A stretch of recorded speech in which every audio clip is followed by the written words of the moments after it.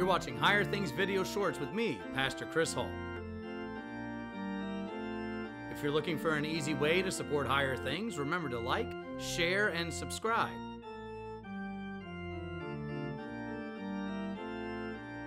Also, hit that bell notification icon so you don't miss any Higher Things content. You can follow Higher Things on social media and our website over at www.higherthings.org. If you love what we're doing in Higher Things, we ask that you remember us in your donations and prayers.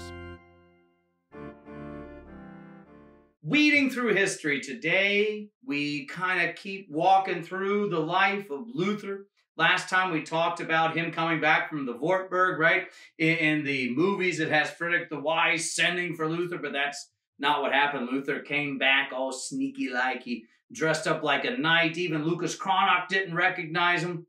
He gets back to Wittenberg, starts preaching. He preaches these sermons to say, y'all got to slow down. Don't follow Karlstadt. Don't follow Münster. Don't follow these radical reformers. Instead, let us get into the Word of God. So he's translated the Bible, right? That's what he did at the Wartburg, translated the New Testament. Then he starts working on translating the Old Testament, has other guys helping him out, like Melanchthon helped out with that as well. So he's translated the Old Testament, the New Testament from the Greek and the Hebrew, and he's teaching. He's catechizing. And it's interesting here what Luther did. When Luther was at the Wartburg, Karlstadt actually started communing in both kinds. Up till that time, the host or the body of Christ was the only thing given to the laity. The blood of Christ was not.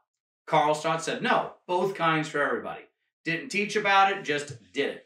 Luther comes back, and he doesn't keep the practice going. He actually takes the chalice away again. Not like he goes, man, mine. It's not that. He just says, we have to know why we're doing it first. So the next few years with Luther, and you'll see this over almost the next decade, is emphasizing catechesis, teaching the faith. So as he's doing this, he's teaching the faith. He's still getting attacks from the sacramental people. He's getting attacks from Rome. He's getting accused. And all the way up until 1524, that's when the big guns come in.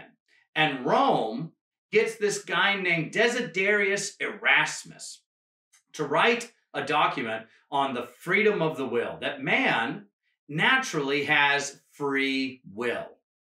So he writes this against Luther in 1524. Big things happen right after that. You have the peasants' revolts. Luther writes a bunch of answers to that. One supporting the peasants, one supporting the nobility, and then finally a third document in which he says they need to compromise, so the death stops. But then another awesome thing happens during this time. June 13th, 1525, Luther gets married. He marries a runaway nun named Katharina von Bora. And this is probably the best thing to ever happen to Luther, because now he has this helpmeet. He has this supporter. He has this companion through life. And it's amazing the works that Luther produces after he gets married.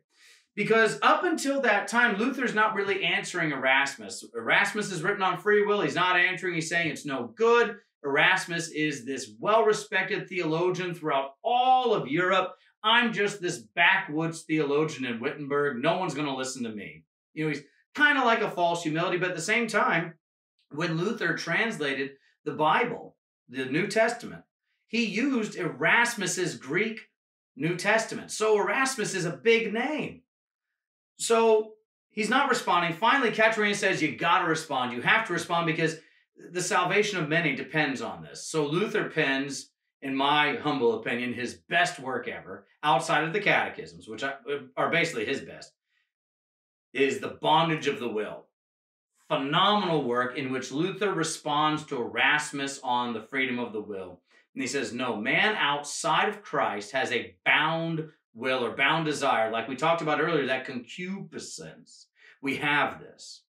And it's phenomenal. He talks about long gospel distinction, the hidden and revealed will of God, election, mercy, forgiveness. He goes through multiple Bible passages, the hardening of Pharaoh's heart, the reality that Christ is our second Adam, John 3:16, all these great things.